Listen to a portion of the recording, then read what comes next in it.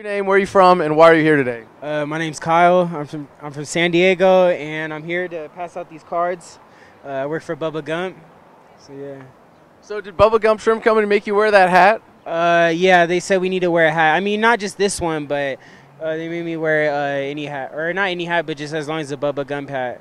But they give you this one with the military theme, just for standing out on the street. Yeah, basically, yeah. So does the Bubba Gump Shrimp Company have a thing going with the military? Honestly, can't answer that. I honestly don't know. Like a thing like what do you, as far as like. Well, like with the NFL, you know, the military pays millions of dollars for them to do, you know, the opening ceremonies before the games with the military, and like they have kickbacks and stuff like that. I honestly don't know. Honestly don't know. But it's funny because you're not in the military. Does it feel weird like you're wearing a military when you haven't been in the military? I mean, not really, because I mean, my dad served in the military. My parents served in the military, so I guess it's kind of like supporting them. So. But you didn't join. No, I didn't. No. So you're capable of learning from the mistakes of others, right? Well, why not? I haven't really thought about. You're asking if like why haven't I joined? I feel like it's something to fall back on. Me personally, I don't want to join the military right now because I feel like I can do something more with my life, you know? Rather than just follow orders and go along with the program. Basically, yeah. Being under somebody else no matter what, you know. I want to be my own boss, you know. And so this job is a better leg up for you than the military. Not saying that. This is more like a stepping stone, you know, to get where I want to be in life, you know. It's just I got to have some type of income coming in right now. But. And on this income you pay taxes, right? Yes. So how do you feel about your taxes going to subsidize a monstrosity of a military? This is where I'm going to get you in trouble with your dad, right? Yeah. No, I mean, it's all right. I don't have nothing against it.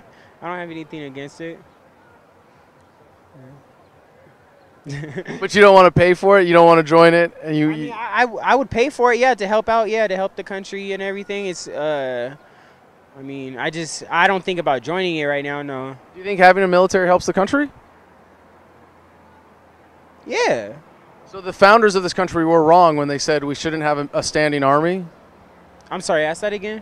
So, you know, the founders of this country, the mostly men who stood up to Britain and said, we're not going to be part of your empire anymore, they were explicitly against having a standing army because they said that a military defends a government and the government's ability to rule and exploit and take advantage of people, and that the only legitimate defense would be a militia, that free people coming together under freedom. Yeah. I mean, personally, I can't answer that because my parents served in the military, so I can't really be against, you know, like what they did and everything. I just always I always supported them. Now, I don't want to put you on the spot anymore for any of these specific things, but I want to ask just one last question then. Yeah. Do you see how this is like a huge impediment to human change and progress if we just say, well, I can't disagree with my parents, I can't do something different. Because they did it. I could do something different. But like, well, you already are doing something different. You already are saying, I'm going to do better than that. I'm going to have something better for myself.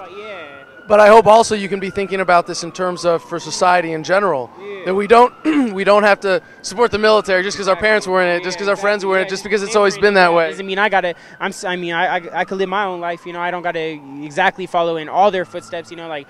I mean, like, you know, of course they're a big motivation for me, but it's just the military is not for everybody.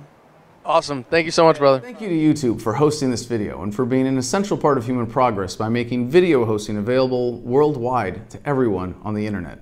However, the next phase in human progress is here with Steemit.com and their video hosting alternative blockchain-based solutions, including DTube. And you can find that through Steemit.com, as well as my own page there at Adam Kokesh.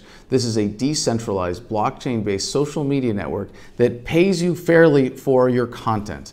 Already, I'm regularly making more there with a single post than I do from an entire month on YouTube. So please join us on the next frontier of the information revolution at Steemit.com. And if you want help getting a leg up there, I'm happy to re-steam your posts and make sure that no one is starting from scratch.